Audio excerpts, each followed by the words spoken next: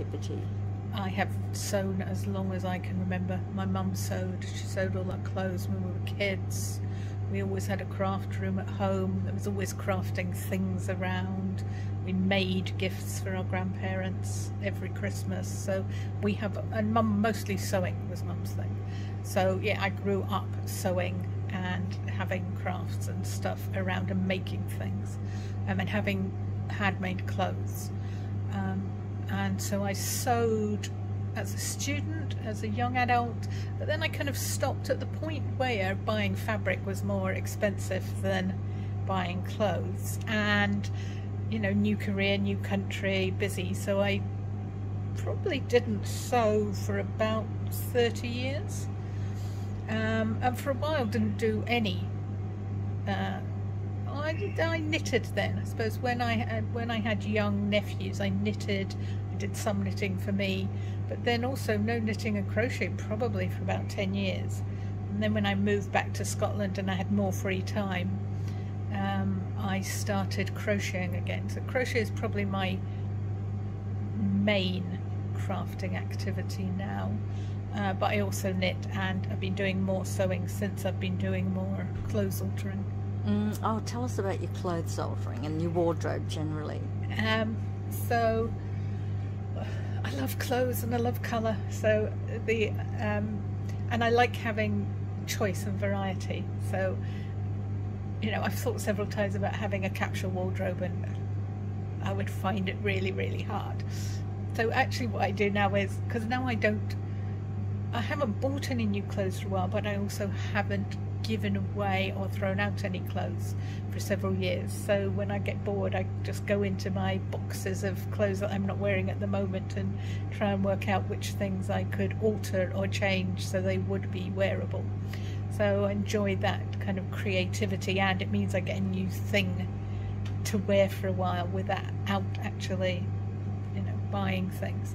It was when I discovered the idea of visible mending, which I came across on Instagram. I'm not sure how, but I'm sure it was Instagram I came across it, and that was just like, wow, because I've always mended things, but it was dull. And so the whole idea of visible mending, and therefore being able to be creative, and things like this, like doing crochet on things, I do more of that than altering by sewing.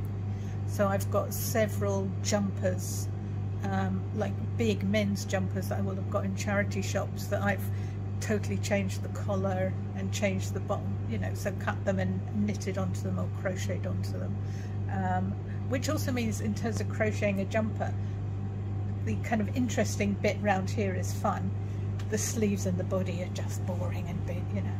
So I like that kind of combination of buying a second-hand jumper and then adding interesting knitted and crocheted things to it. It sounds like a very play-based approach. Yes, oh yeah, very much. And creativity is very important to, I suppose, how I think of myself, but also my mental well-being. Like, you know, if I'm feeling really down, doing something creative will definitely make me feel better. And if I haven't done something creative for a while, I know, you know, I notice it. But I like problem solving as part of my creativity as well. So even when I'm following a pattern, I deviate. I'm like that too. I can't stick to a pattern. No, exactly. So I find altering and mending, I like the problem solving component of it as well, but also the using what you have. I like that kind of that bricolage idea of, it's a very New Zealand thing, and Australian, you know, you use what's there.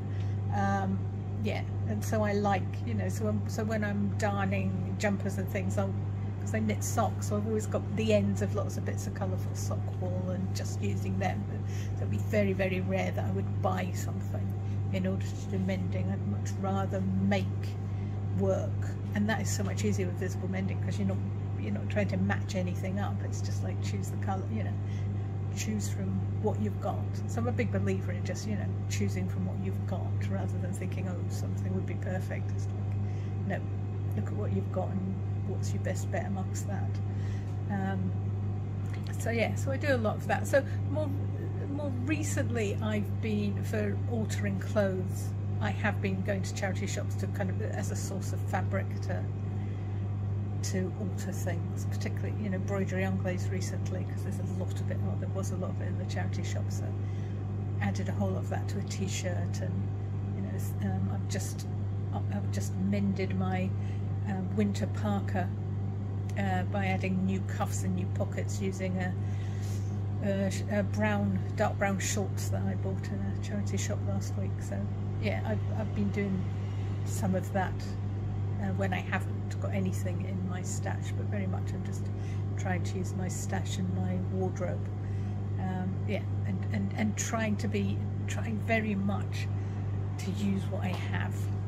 You're really empowered by these skills too, aren't you? Yeah, oh, very much. Yeah, I really like that I can do it. Yeah. And you mentioned the problem solving, so does that mean that you always get to a good end, or sometimes do things go awry, and what happens then? I suppose I kind of believe in that. Was it John Lennon who said, if it's not a good end, then it's not the end, kind of, you know. So yeah, sometimes things get put back in the box for further consideration at another date, because I know that my skills change, my crafting interests change. Yeah, but also I'll get new ideas and things. So yeah, sometimes, I mean, I've got one red linen. It's too short to be a dress and it's too long to be a tunic, and I keep bringing it out and try to think. I also don't like the sleeves on it, and it hasn't got pockets, so which is just like, so yeah, for the last 2 years, I think I've had it out hanging up, trying to think about what I want to do to it. Still haven't done anything with it, but you know, one day I'll see the right thing that will get added to it and do something with it. And in the meantime, I've altered other things, so I've still got new things in circulation for this summer. So yeah, it's lovely to see your enjoyment of it. Thank you. Yeah, you know, I do. I really, yeah, I enjoy doing it, and I enjoy the creativity, and I really enjoy that there's a community of it on Instagram. So you know, I follow a lot of the hashtags on Instagram and the people, and I just, you know, love all the different things that people are doing, and yeah, and the joy that a lot of people, and all the ta-tas, you know, I like it when people celebrate what they've made. And are you spending a bit of time on it? Because sometimes that's Yes. a limitation people have, isn't it? Not enough time. Yeah, I'm not working, so I've got plenty of time. Oh yeah, and sometimes it takes ages. You kind of think, oh, you know, if I was paying myself minimum wage, this garment would just be. But I mean, but that's an issue when you're crocheting and knitting as well. You know, it takes a long time to make these things, but I enjoy the process, and I'd rather be sitting and crocheting or knitting or sewing than sitting and not doing any of those things. And I listen to audiobooks while I'm doing it, or podcasts, so you know, I'm keeping my mind active as well. And you know, from a social perspective, coming here and volunteering, that looks like fun too. Yeah, it's really fun, and yeah, and just really nice to be able to talk to other people who are into mending and altering clothes and want to do it and want to learn it, and yeah, and like hoping that, you know, with being here every week, we'll really build up quite a community of people who want to do mending. So as well as teaching people who don't know how to do it, kind of become a place for people who are into mending to come and swap ideas and just, you know, doing these things together is good, as well as. Does it feel a little rebellious to be cutting up the clothes? And what's your motivation for that, apart from obviously creativity and having fun? Is it sustainability driven, or? Yes. Yes. Keeping stuff out of landfill. And also saving money. I mean, yeah, both for me, but also, I mean, I like it as an idea because it saves, you know, it's a way for people to save money as well. That's why I always like, you know, when we were growing up, we had really nice clothes because Mum made them, and it was cheaper than if they'd been buying them. So, you know, I like that idea that and also that you can make it yours, and you can get exactly what you want. I mean, in the same way I won't follow a pattern. I don't like wearing what everyone else is wearing, you know. Yeah.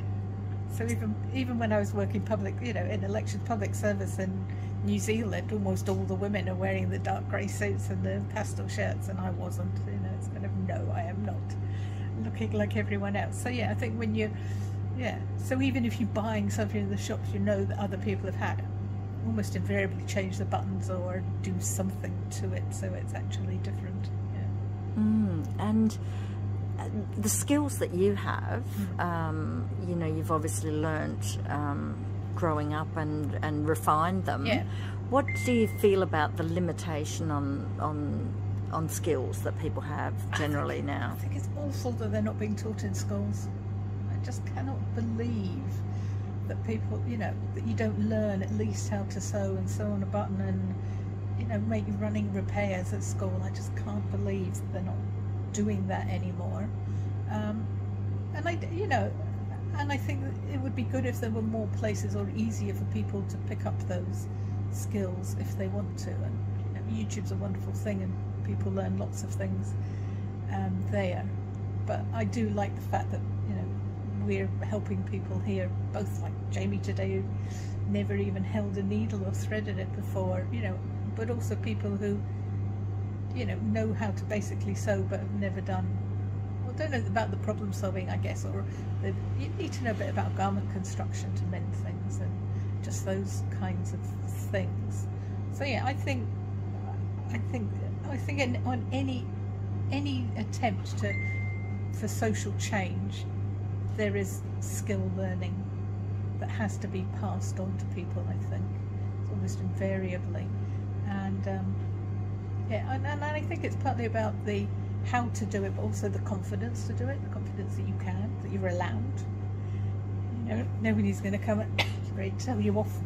And, you know, it's always that thing of, am I allowed to change the pattern? Yes, it's okay. The wool police are on holiday today. You know, it's like, you know, you can do what you like. Yeah.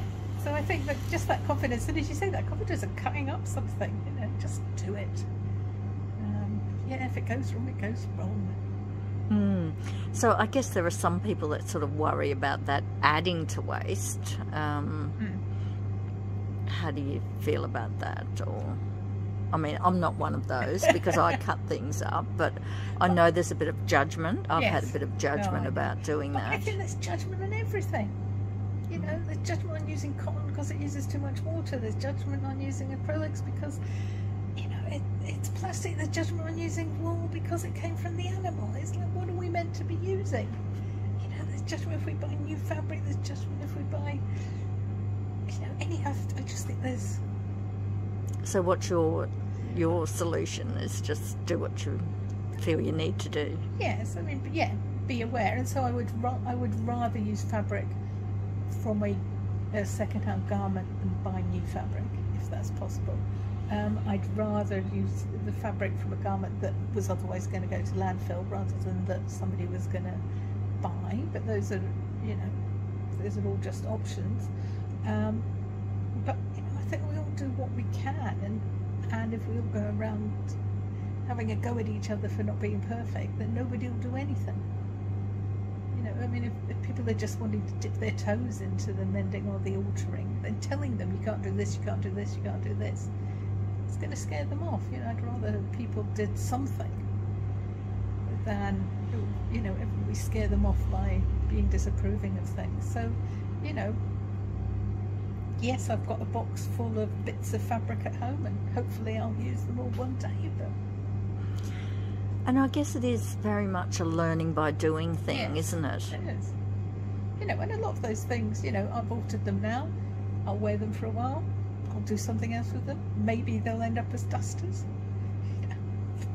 But I'll keep using them while I can. And I think, yeah, that's better than just chucking things out because, you know, there's something wrong with it or it doesn't quite fit. So